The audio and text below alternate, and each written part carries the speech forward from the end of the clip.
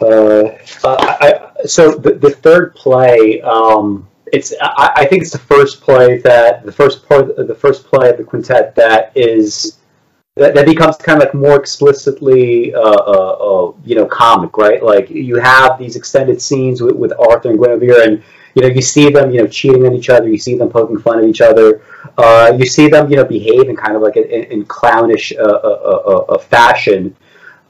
Just from a purely like structural standpoint, I guess.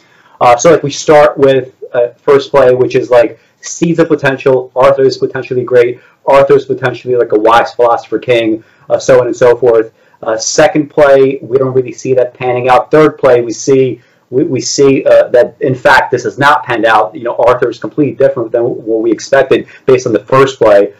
Just structurally. This will be useful for a lot of people. People don't know where to put climaxes or what they even are. Why structurally do you think, like in the middle of all these going ons, why do you think it made sense to bring to the fore all the comedy, like starting here, like when all the meat kind of like emerges by the third play? Well, first off, I would disagree that Arthur doesn't live up to his potential. I mean, how many wise philosopher kings turn out to be tyrants? I mean, Mao Zedong could have been at least a solid poet. He turned out to be a mass murderer. Stalin and Hitler were also failed artists. Kublai Khan was someone who was greatly appreciative of the arts and did a lot for the arts in China, but he was also a mass murderer. Arthur turns out to be seemingly a very laid-back, cool guy. He's living the decadent life of the 6th century. He knows that religion is bullshit. He doesn't believe in Jesus Christ. This comes to the fore in the fourth play.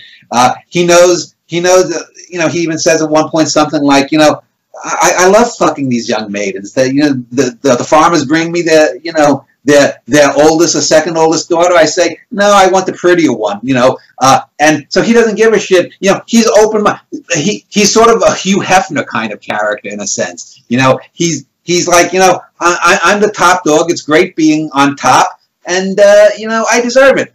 But I don't give a shit. He's not flustered by a lot of things. He doesn't care, that his wife had a one-night stand. He knows that she really loves him, and he really loves her in some deeper way than just wanting to insert a penis into a vagina.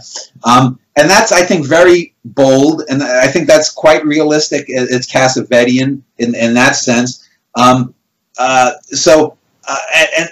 he knows that Merlin's losing it, but he owes a debt to Merlin. He knows, he I guess suspects maybe that Dagonet is not as foolish as he seems, but whatever it is, I think it's a very realistic portrait, and I think the comedy flows naturally from that because this is the high life of Camelot. This is after Camelot's been established. He's been married. He's got the queen. He's got all his concubines. He goes, So I think he's in a very good place there, and this is in a sense, I guess you would call maybe the swinging 60s of Camelot. Everything's going good. I mean, maybe at some points I might have overread some things, but I kind of get the sense that there is like a feeling of failure. Well, I mean, first of all, just in a purely kind of literal sense. I mean, near the end of the book, as Arthur is dying, and he's talking to Merlin. Merlin's holding him, as if he were a son. And finally, Merlin says, like, "Yes, you are my son." Right? This was the thing that he never wanted to say. He always corrected Arthur whenever Arthur called him his father. He says, like, flat out, like, I could have been a great man and I didn't live up to it. And Merlin says, no, you were a great man. And that just struck me as like, Merlin is sort of, he is losing it, like you said. He did invest so much of himself into Arthur, so he wants to believe the best about Arthur. But, here's Arthur admitting that. And, I also can't help shake the feeling that, in the fifth play, the last play, when he's facing off against Mordred, so the one thing that you do that's different is, and, correct me if I'm wrong, but in all the Arthur kind of, literary works in the past, Arthur's original name was never Mordred, right? It just, I think it's like kind of Arthur from the beginning. But here, like in these plays, Mordred is the original name of Arthur, and it's also the name of this alleged, let's call him, nephew. And he's facing off against Mordred in the rain, and he himself is named Mordred originally. And at the same time, you have these like flashbacks to him being a child talking to Merlin, being like this wise kind of almost philosopher child, saying things that are poetic, thinking about life in a more kind of substantive fashion, other than just being, like so involved with like, fucking maidens and so on and so forth. That putting that all together, it does strike me that Arthur feels that he's a failure. The text itself, the kind of, if there is like an overseer or watcher, even beyond the watcher himself, but if there is like an overseeing kind of force, that force seems to be commenting that there is a kind of failure, and watch Arthur here facing off essentially against himself before he's killed. Yes, but number one, it's Modred. I never liked the name Mordred. It's too precious, morbid, Mordred. So I went with Modred, and I borrowed from, because Sir Launcelot in all of the canon was known as Galahad first, and then he had his son named Galahad. So I borrowed that too. But again, you're skipping ahead to the fifth play. We're talking about the third play. In the third play, there's no sense that he's a failure. Okay. Oh yeah, not yet, perhaps not yet. But I mean, in my mind, like I have the totality of the quintet in my head. That is right, true. And that's one thing if you want to look at it as an extended work. But if we're focusing on each play, as I said, episodically, there's no sense that Arthur's living the high life in the third play. There's no sense of failure.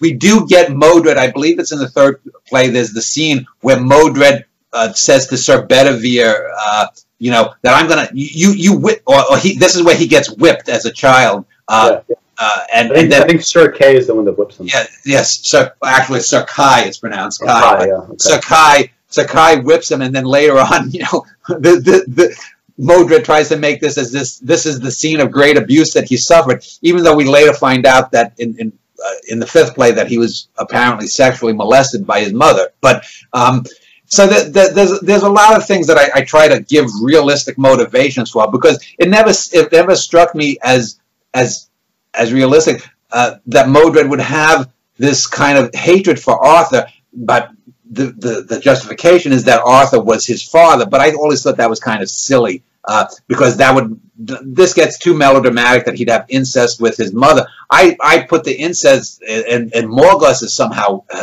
damaged, and Morgause is the oldest of them. She knows their true origins, so she may suspect that, or may know that the Twilight Realm is the realm of the Fisher King.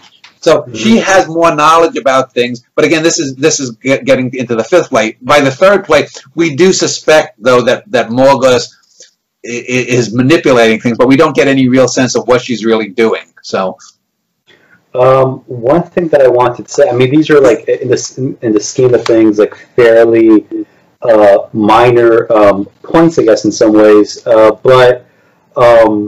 Well, actually, let's stick to the third. So the third play is called Two Fools.